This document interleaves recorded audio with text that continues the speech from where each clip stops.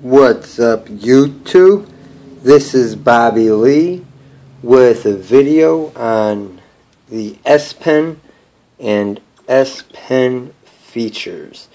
Alright, we'll just do a quick, just a quick, 5 to 7 minute video on the S Pen and some of its beautiful, glorious features. You see the button there.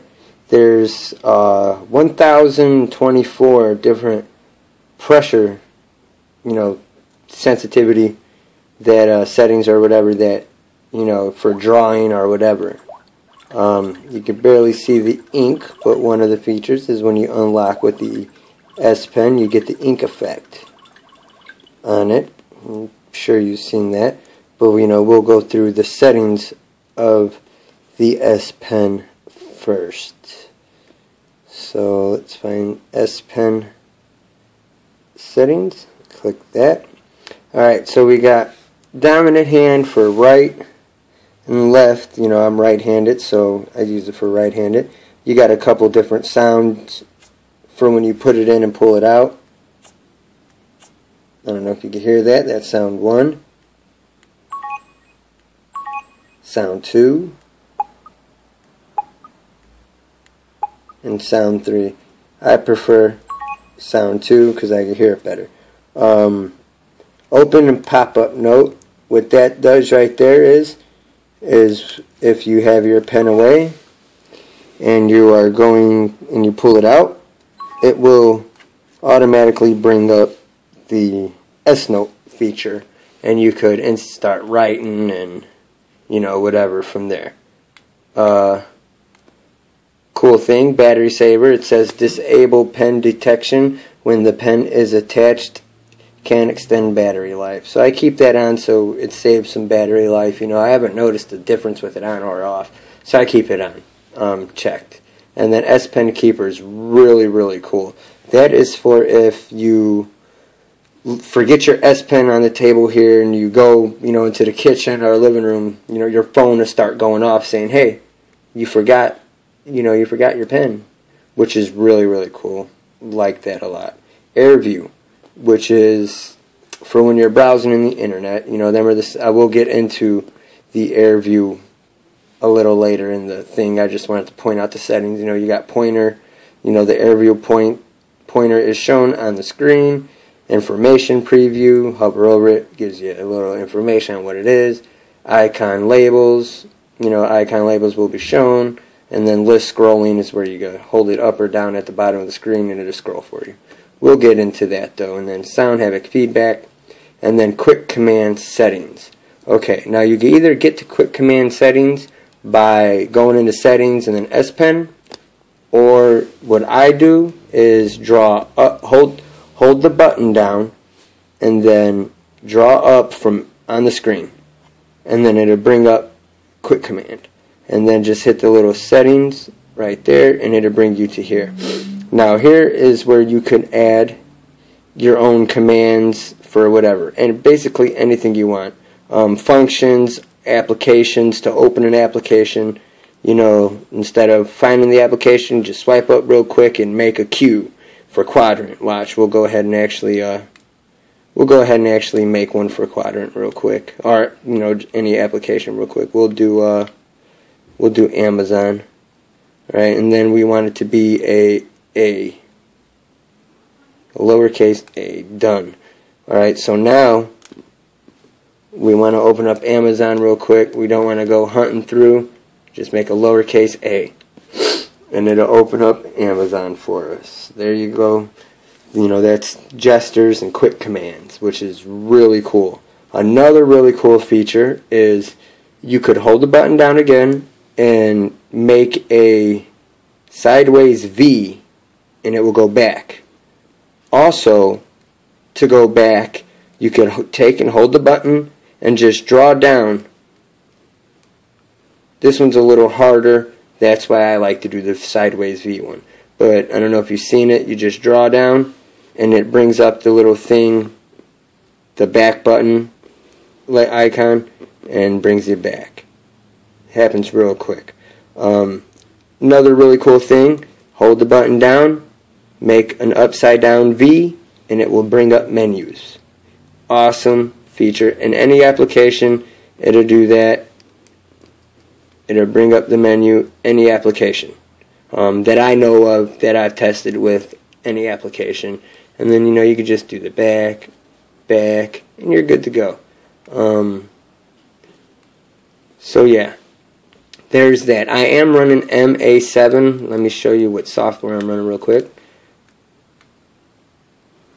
I am running Android 4.1.2.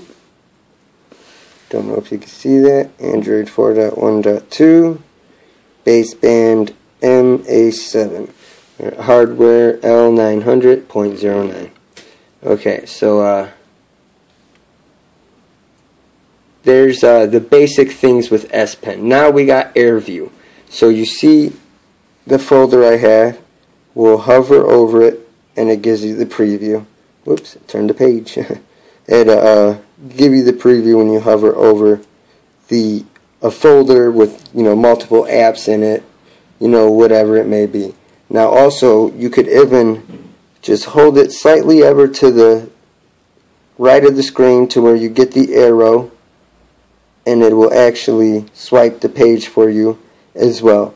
Now this will also work as a mouse. Basically, it's just a mouse function. You can scroll down with it, you can scroll back up with it, and then you got the where you can hover over and it I don't know if you can see that, but it brings up multi-window, bookmarks, so on and so forth, forward, backwards. So it kind of just works as a mouse. We'll just Google anything, and so you kind of just see how it works as a mouse on the internet. Another great feature is when you're in messaging. See if I have a message that'll do it. I don't think I do. Alright, there we go. Yeah, I do.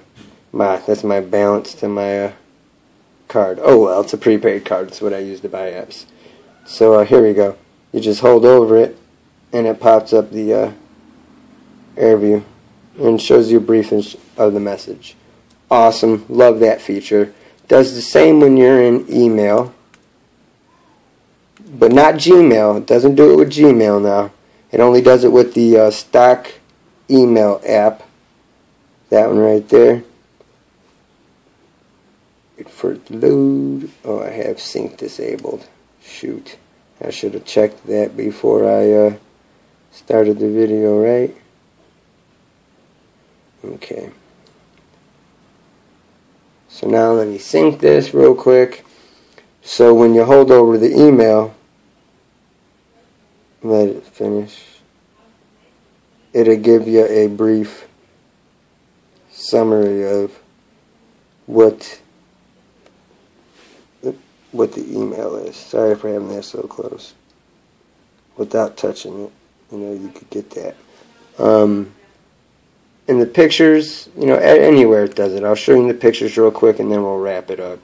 How you just hold over it, and then if you have more than the 6 pictures or whatever, and you hold it there, it'll rotate through all the pictures that you have in that album. So yeah, basically though, back to the gestures. Swipe up, and now I could turn my Wi-Fi off. So I'll do WO. And ask me if I want to turn Wi-Fi off. I don't want to, so we won't do it. I could go to email somebody, so I could go @CRISTINA. It might not read my @ but it might have. It did. So, and then my wife's name, Christina. Another really cool thing is the S Pen learns your handwriting. So it learns your handwriting, so if you got really sloppy handwriting, eventually the thing will be working perfect for you. I know you just seen how sloppy I just wrote Christina, and it got it, and that was as sloppy as it could get, probably unreadable. But, the S Pen has learned, and the Galaxy Note 2 has learned my handwriting. But alright, that pretty much wraps it up. If I left anything out, let me know in the comments. If you like my video, please give it a thumbs up, give it a thumbs down. If you like it, please subscribe. If you want to see anything else, stay tuned. I'll be putting more videos out. Thank you.